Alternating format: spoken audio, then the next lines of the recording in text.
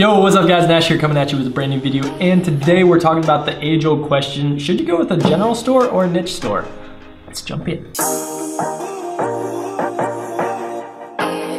So I know a lot of people may disagree with what I say, because general stores work for a lot of people, niche stores work for a lot of people, and there's not necessarily one correct answer. However, there are certain things that I think you should take into consideration when you're choosing which one to do. Long story short, I prefer niche stores. I think that they're much better. I think that they convert better. However, I'm gonna go over both of them, so yeah, let's jump in. But before we do that, 3 quick things. If you haven't already, go ahead and hit that subscribe button. Why would you not subscribe? We're dropping free value every single day, and if you hit that notification bell, you'll be notified every single time we drop the content, which again is every single day, so why would you not want to? Lastly, go ahead and leave me a like. It lets me know that you actually like the content and you want me to continue making it, and yeah, that's it. Let's jump in. So guys, general versus niche store, which is better? Like I said, I like the niche store better, but I'm gonna sort of like break it down for you guys so you can get an idea of kind of the pros and cons of both. So let's start with the general store, if I can actually spell right. Yeah, that's how you spell it. So let's go with the pros first, okay? The pros of a general store is that it's easy to test, okay? Because what you can do is you can actually take a bunch of products from different genres, and you can actually use the general store as a testing ground to be able to test them out. Your conversions aren't going to be as good as you would have with a niche store. However, it makes it easy because you can easily switch out products because you'll have a domain that's similar to like shopdeals.com or something just like super general. So it makes it much easier to test. Number 2, easier to switch niche, which I guess this sort of goes with the whole easy to test thing, but you can easily switch over your niche and start testing new products and new ideas, and you can keep the same domain. So in my opinion, these are like the 2 pros of that. Not a huge fan of general stores, but that's kind of the pros. The cons, let's see how there we go. Okay, the cons is that it's hard to target, okay, hard to market, and hard to upsell, okay? What do I mean by this? It's hard to target and hard to market because when you have general products, like say you're selling like, some sort of cat necklace or something, and then you have like, that hair gel, that, weird colored hair gel on the same website, it's harder to target somebody because somebody that's interested in cats is not gonna be the same person that's interested in that hair gel. And when you wanna go run lookalike audiences or whatever on Facebook, it makes it much harder because you have like all kinds of different customer profiles. Just makes it a lot more difficult to actually target and to market to people because you don't know the customer as well. And most importantly, in my opinion, is it's harder to upsell because most of the money that you're going to be making on a Shopify dropshipping store is actually through the upsells, by increasing your average order value.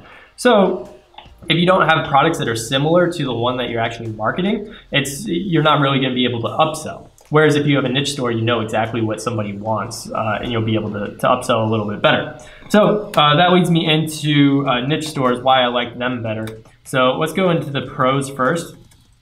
The pros are essentially just like the opposite of what the cons are for the general store. So the first one is easier to target, okay, easier to market,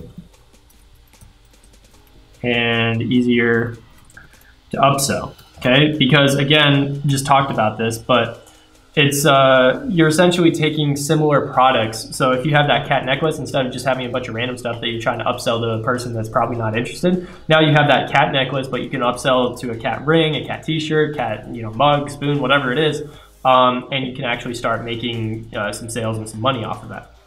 So it's just much easier to actually increase your average order value, which on one of my stores is actually up around like 35%. And that's all off of upsells, but it's because I have a niche store instead. So that's one of the reasons that I like it. But let's go into the cons just so you know that they're there and that you know that they exist. Honestly, in my opinion, they're not a huge deal, but for some people it may be. But the first one is that you'll need to test different sites. unless you land on one that's like really banger in the beginning, it's going to be pretty difficult for you. You might actually have to test different sites, and I went through like 3 sites before I actually found one that's actually going to be working for me. And the reason that you have to test out the different sites is because you're going to have domains that are like, like one of mine, for example, it was fightforelephants.com. I can't use that to market a basketball store, right? Because it just doesn't make sense. The whole, audience and name does not make any sense. So I'm going to have to go out and buy another domain, make another site, that whole thing. Which leads me into number 2, is that you're sort of locked in, which isn't necessarily a bad thing. But when you're first starting out and you don't really know the whole game, being locked into can make you feel a little bit restricted. But in reality, it's actually better because you can use the upsells, you can target better, you can market better. It's just easier to do. So again, I prefer the niche stores over the general store, but take all this information into account when you're deciding.